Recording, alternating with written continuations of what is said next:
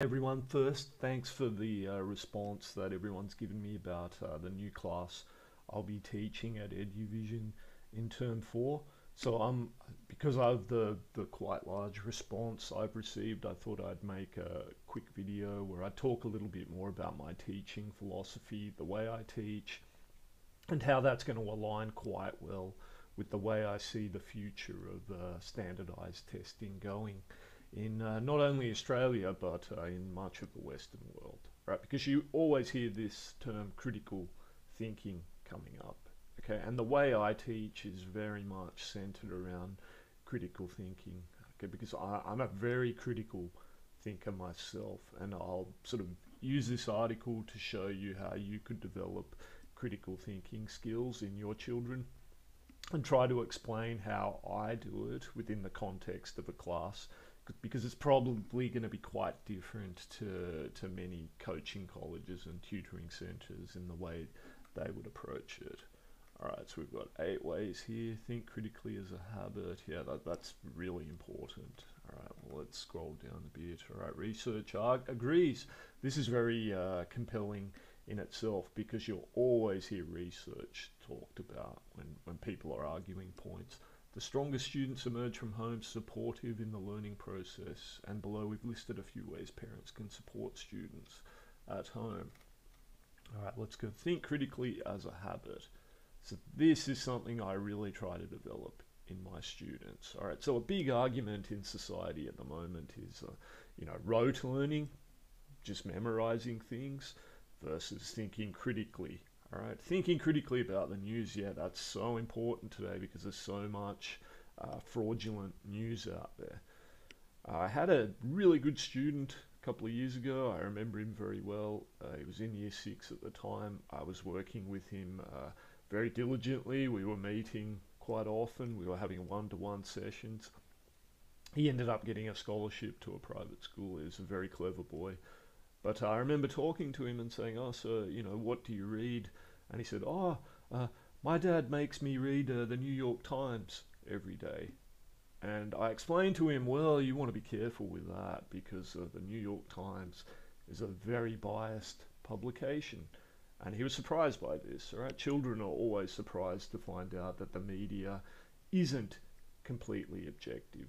So I told him it was a good idea to read the New York Times and to also read another publication that presented the same story from a possibly opposite perspective. There's actually a good website I found recently when I was teaching a lesson on media objectivity and the lack thereof, which gives you links to 3 articles on one news story. Alright, I have one that is considered left-wing, one that is considered centrist, and one that is considered right-wing. So thinking critically about the news and developing thinking critically as a habit, that's something that has to be developed in children. Now I relate that to the tutoring culture specifically and the culture of selective school. Alright, so the reason they're changing these tests is the elephant in the room is that most of the students getting into selective schools and OC classes, they come from Asian backgrounds. The vast majority of the students I've tutored over the last 10 years have come from an Asian background. I'll list them in the order of their ethnicity. Most of them would be Chinese, followed by Korean. Then I would say, Sri Lankan, then possibly Indian. Right? I've had almost no sort of Anglo or Caucasian students in that time. And even the ones that appear to look to be of European descent, they generally will have an Asian mum or something, right? There's some reason why they're going to tutoring. All right, and while I've come to really appreciate, that culture that values education and diligence and hard work, it's also often quite a confining culture that even some parents on this group have contacted me and said, they sometimes wonder if the parents have their children's best interests at heart, in sort of pushing them to study so much. So the thing within that is, I think study's great, but you want to make the study worthwhile. All right, you don't just want to see study as the means to achieving an end, such as getting into selective school or getting a high mark in your HSC. Of course, you want those things, right? But uh, those should come naturally, right? Those should come organically as a result of you being a smart person, right? Being a critical thinker. I think that's what would happen, right? You see, that's what you also need to think of in a job context. Do you want to go to someone, a teacher or a doctor or whatever field, your lawyer, who is only there to make money, right? That might mean they're pretty good at it, sure, but it's probably better to think you want to have a person who actually cares and will make the money naturally as a result of that, right? Will be really good at their job, really push themselves to do their best and help their clients the most they can, and they get rewarded naturally for that, all right? That's the way I try to approach teaching, right? I don't like to think of it in money terms, or I'm just doing it for this amount of money. I like to do the work first, work with the student. I've even had times where I've worked with students where I haven't seen them improving, and I've said to the parents, look, I might not be the best person for this child, and they will say to me, no, this child likes you, like we understand, that they are limited or whatever in what they can achieve. Please keep working with him. I'll say him because this is one particular child I'm thinking of who was very poor at maths, and I felt my skills were almost of no help to him. But we got on really well. We would talk about things, and we had a really nice relationship going. He liked me. He apparently didn't like to study apart from when he would see me. So I thought in that context, yeah, that's all right then. I'll do that as long as there's no misconception about what's possible to be achieved here. Okay, so I think in these Asian cultures, a lot of the time, education is just seen as a means to an end, right, which isn't the best thing for a good student, a bright student. So I'll give you another example of a student I have at the moment, a year 5 student, really bright student, possibly one of the brightest I've ever had at that age. And he got 18 out of 20 in OC reading, which is last year, which is a huge mark. I've seen many good kids who only got 8, 9, even less than that. And he says to me during the lesson, he says, I love these discussions we have. And that really makes me feel good as a teacher because, I'm discussing philosophy with him, politics, right? We'll read a story that's an allegory and we'll relate it to today's world. And he'll come up with some ideas that I might not have thought of, and I'll be like, oh, that's fantastic that you can see this. And I'm sort of able to guide him through the labyrinth that modern society is becoming, because a lot of these children, I'll give you an example of another student I have, another year 5 student, very, very smart as well, but really lacks social skills. So one lesson, well, even during the lesson, right, when he's in a class, he will talk over girls. I will ask a girl a question and he will just yell out the answer. And I've tried to explain to him, if you do that in society, in broader society, as an adult in particular, you get in a lot of trouble. All right, people are not happy with that type of behavior, and he'll sort of laugh about it and so on. So one day I actually held him back after class. So this is kind of to give you an example of how, as a teacher, you sometimes have to go beyond, what is expected. So my own time, I held him back for half an hour. All the other students left, and I had a long, in-depth talk with him. And I told him, I like you, and you're very clever, but this behavior is not good, right? And it's going to hurt you in the end, right? People are not going to like you. And he gave a very typical response, right? He got upset, he's on the verge of tears because, I'm holding him back for half an hour in his class. And I explained to him, do you see, if people see this, that they feel you're just being forced to go to tutoring, they're not going to want you to get opportunities that other children don't get, that other children are not able to access.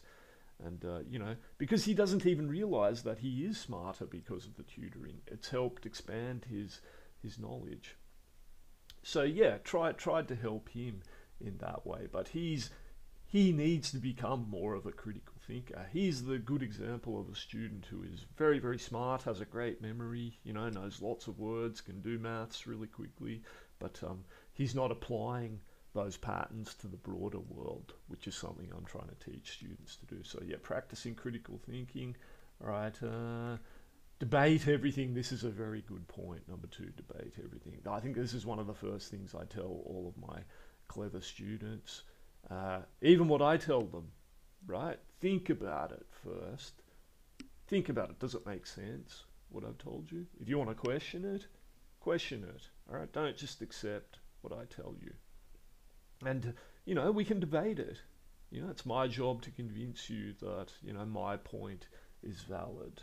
Right? So, yeah, and some students will really take that advice to heart, which is great to see. And, I'll give them examples like, remember, people thought that the earth was flat once, right? So we possibly at the moment hold many misconceptions about the world and the laws of the universe and so on. And so it's all right to question those things, right? And you would still look at current evidence. You would say, okay, current evidence dictates this, but you should still question things. All right, this is a really important one. Provide access to diverse quality reading materials. I think this is something many parents from Asian backgrounds struggle to provide their children with. And it's something I love to do with my students. Right? So I'll give you an example of some texts I'll name one. Flowers for Algernon. Not a text a primary school student would normally encounter. But absolute classic, one of my favourite stories. I give an edited version of that to my students. The girls in particular, tending to be a bit more mature at a younger age, they tend to love this story, right? They really feel empathy for Charlie Gordon, the protagonist of the story. And the story addresses many of the current problems within society, IQ intelligence versus emotional intelligence. And then we do a writing task on it, right? And that's a story that children will think about for a long time after they've read it, I think. And I try and provide that sort of thought-provoking literature because that's where your critical thinking is going to come from. Right, so I'll give you another example of I had a really good student as a scholarship student. He got a scholarship to a private high school, prestigious private high school. And we did stories by this certain author. We did quite a lot of them. I really liked this author. And he also grew to like him a lot. Right? And so one day he was like, oh, these stories are so great, where, I'm going to go and buy more of them. And and he did. He bought the book, right? And he was talking about the author. And I sort of asked him off the cuff. I said, "Oh, do you realize that author was gay? Did you know that he was gay at a time when he had to hide it? It wasn't very popular then." And this student, you could tell, was not even able to hide that. That thought upset him that the author was gay. And I had to explain to him then that.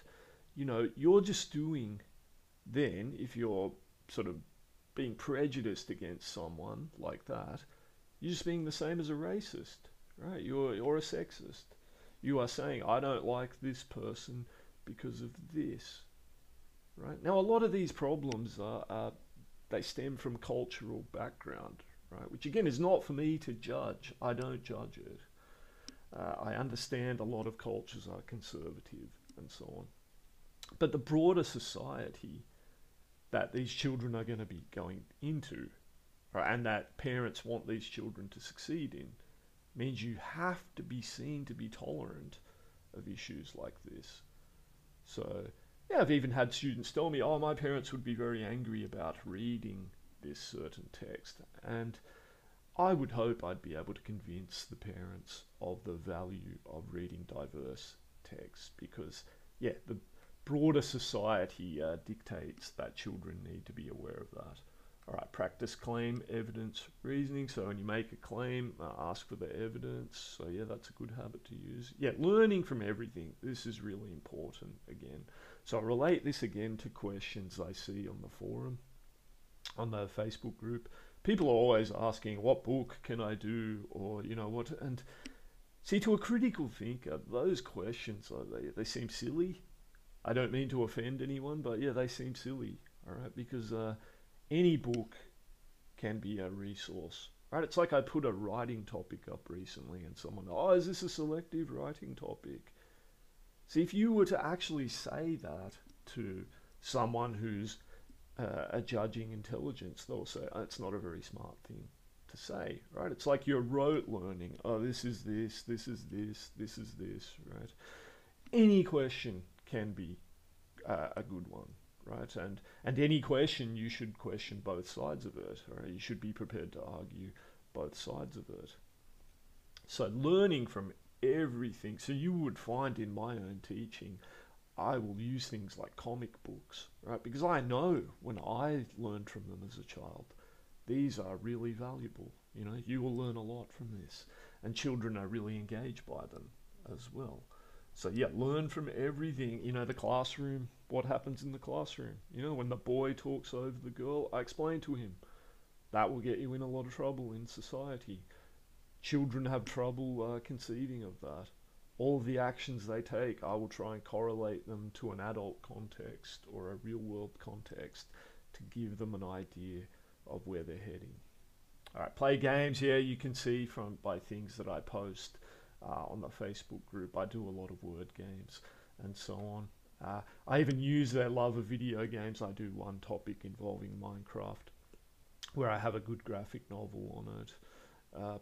So yeah, the game style I find with children who are getting ready for things like selective and OC, they tend to be quite competitive. So those things work quite well. Like one of the activities I recently put up, yeah, that was one of my best students was asking for that one. He was like, oh, can we do the one where we have to do the really long words, right? And then I have some other variant where it's like you start one, you use one word, and the last letter of that word has to be the first letter of the next word, and it has to be increasing by one letter in length and so on. So underpinning even the word games I play, I use maths, right? I show how I can use a system to solve things, all right? So there's a method of rote learning even within critical thinking. So like the example I put up the other day with the prefix and suffixes, I had D8. I would go through that very systematically. I would say, okay, let me put A after the D, deactivate. All right, then I'd go to B, debate. I put that word. C, decorate. D, dedicate. E, well, that's a bit harder. D, E, I'd have to think about that one. D, F, would do a funny one perhaps. Defecate, right? Some of the children will know what that means. Go with defenestrate, which means to throw someone out of a window. DEG, degenerate. DEH, dehydrate. Okay. DEI, well, that's what did we? Did anyone come up with a DEI one? Could it be D? I'll have to have a think of that one. Someone can post in the comments about DEI. But you see, that's how I would do it really quickly. All right, J would be a hard one. K would be a hard one. DEL, delegate. Right, DEM, demonstrate. So you can go through something like that in a systematic way using maths. All right, I think the reason why I'm pretty good at English and have a good vocabulary and I'm able to write things quite well is I use systems, systematic thinking, which is a part of critical thinking, right? I've somehow figured out, oh, that's the quickest way to do this, like I can go through this quickly. And children will often mistake that, or, my students will often say, oh, you have a photographic memory, you can remember. It's not true, right? I forget a lot of new words that I see. Like there was one when I recently came across when I did an online test that I can't remember. Now I can remember it was to do with charity, but I can't remember the word, right? It was a really obscure spelling. But I would use some system to try and sort the information in my brain the best way I could. All right, make critical thinking a game. So yeah, I already do that. I'd do activities where I sort of show a satirical article and a real article, and we compare them and we sort of say, how can we tell which one is real, and so on. Yeah, I can't stress enough the importance of critical thinking. Teach critical thinking as a mindset. Yeah, so this, I think, will be my greatest asset as a teacher, that I just stress this. All of these concepts mentioned in here, no one ever had to tell me about them, right? I know this is the way you should be thinking. So I don't think it's, necessarily bad that parents are always saying, what book should I do? What course should I do? I saw another post on the group about, what resources should I use? Your most important resource here is a mentor for your child, right? Someone you can trust, someone who can help them navigate this dynamic world they're entering into. And then it's got to have a sort of a level of reciprocity to it, right? Like the mentor has to be willing to listen to what the pupil is saying, right? And, give them feedback, value what they're saying, right? Like I sometimes find children can come up with very interesting views on things because they're not as prejudiced as adults, right? And that leads to some very interesting discussions, right? Like when, for example, I will do a topic on why do we have laws, which is very relevant at the moment because there's a push to do things like defund the police. And you can see when children see a reality of a world where there's no laws, it wouldn't be good for them at all, right? So, when they're thinking of, oh, my parents are not nice to me and they make me go to, tutoring, and they make me go to school and they make me do all this homework. And I explain to them, yeah, you traded some of your freedom for the security your parents are offering you. Because without your parents to offer you that security, you will quickly succumb to the state of nature, right, where everything reverts to its natural state. And children being weak, by definition, not going to thrive in that sort of environment at all. And then they come to understand it and perhaps even have an appreciation for, having discipline and having rules. I know in my own experience, right, when I'm saying to use critical thinking as a mindset, I still make sure that children know I'm the one in control, right? Like they can question it, sure, but I would hope to prove to them that I am what I call a benevolent dictator, right? I have their best interests at heart. I tell them what to do. They follow that. It'll work out well for them, right? My hope is that they'll eventually, choose to follow me of their own volition, not just because their parents are telling them to go to the arbitrary tutoring. All right, so this is a big thing I see on this forum when, and I'm getting messages from people where they're saying to me, what book should I do? What course should I do? I actually think a lot of that it's irrelevant, right? You need to find someone for your child who can facilitate and expedite their critical thinking skills. And without pushing the point too strongly, I feel that's my greatest strength as a teacher, that I'm able to do that. And I've even advised some parents that I communicate within the group. I see they are critical thinkers and they understand what is going on in broader society. I think I would advise them they don't necessarily need to go to tutoring. They can help their children themselves. I mean, I still have some skills that most people might not possess in terms of my sort of quick processing speed that can facilitate, learning of methods to solve maths problems and so on. But I think what I would really want a child to do with that is not just rote learn those methods from me, but then also start thinking about their own methods. So I had one student, I remember he went on to James Roos as well, that he would see how quickly I could do things, calculating, and it impressed him greatly. And so then he would come in and start telling me his own mathematical proofs that he had been thinking about at home. And yeah, that's the sort of thinking you want to see. That someone's not just doing something for the sake of it, but they're actually exploring these realms of knowledge to expand their own knowledge.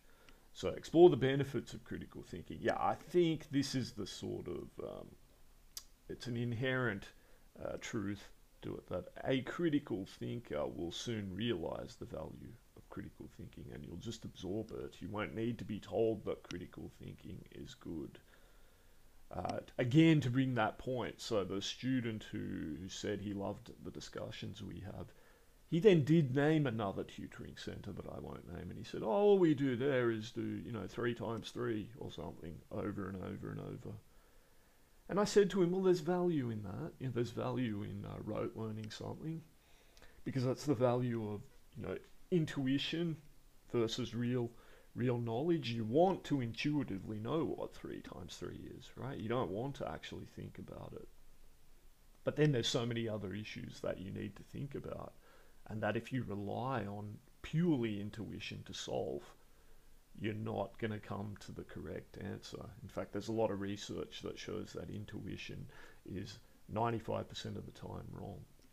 Okay, so sorry for the length of this post, but yes, I'm having a bit of trouble sort of explaining to parents who are asking me about this course that I'm going to be teaching. What do I teach and how do I teach? So I'll summarize a little bit more. I will, in the course that I'm doing in term 4, I will teach all of the areas of the test. All right. It's not going to be sort of like this amount of time on this and this amount of that. It'll all sort of be integrated. Right. You might not even be able to tell what I'm teaching at a certain time. We might be discussing the vocabulary in a text, and I might relate that to both comprehension and general ability. We might read a text, an Isaac Asimov text that relates to mathematics.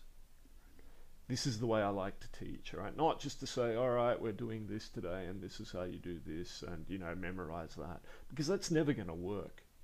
Right, like even in something like identifying patterns in general ability, they're always going to change those patterns, right? I see in some of the ones that people post to the group, right? We do tend to see the generic, the square numbers and the prime numbers and the, going up in groups of 2 and so on. But that's not critical thinking, is it? Eventually, critical thinking is seeing a new pattern and figuring out the rule for it. So I was recently making some resources for teaching general ability, and I was going over some patterns, and I got into things like cube numbers and so on. And I was thinking back to when I was a child, and I thought, I don't think I ever would have learned these concepts. I certainly wouldn't have learned, say, the Fibonacci sequence, but I would have figured out what was going on by looking at the pattern. I would have said, "Oh, I see that gap is going up by the number before it," right? And that would be critical thinking. So identifying a pattern without ever having been made aware of it in the past. So how can you develop that? Yeah, look at lots of patterns, see how the patterns are made, see how they correlate to other contexts. So for example, I had another student who, when she went for a scholarship test somewhere, and she was a Chinese girl, and I asked her, what was the makeup of the other girls going there? There were 20 girls there. Were many of them Asian? I asked her, and she said, no, not many, only about 16 of them. And I laughed at her answer, and I said, well, 16 out of 20, that's 80%. That's a lot. That doesn't correlate to broader society, where Asian people might be 5% or 10%. And she'd never thought of it that way, right? Because she's used to going to tests where it's all Asian kids and so on. So a critical thinker would then start to think, yeah, why? Why is it all Asian kids at this test? Why am I even thinking that 16 out of 20 isn't many, right? Which doesn't mean you have to think that it's wrong. Of course, there's nothing wrong with it, but you would say, well, why? Why is it happening? And then you start to think about the differences in the culture. All right, because if we don't think about that, that's what leads to the sort of racism you're starting to see, all right, the problems when people just say something's wrong, right? Like people are saying going to tutoring's wrong. Whereas I think if people were to, these people, the naysayers of tutoring, if they were to see me actually teach, I don't think they'd like to admit it, but I think they would sort of have to know that I'm not teaching rote learning. I'm teaching critical thinking. All right, so sorry for the length of this. I really hope you been able to listen to this and get the idea of what my teaching philosophy is, and I hope that'll help you sort of come to the resolution that I might be a good person to help your child.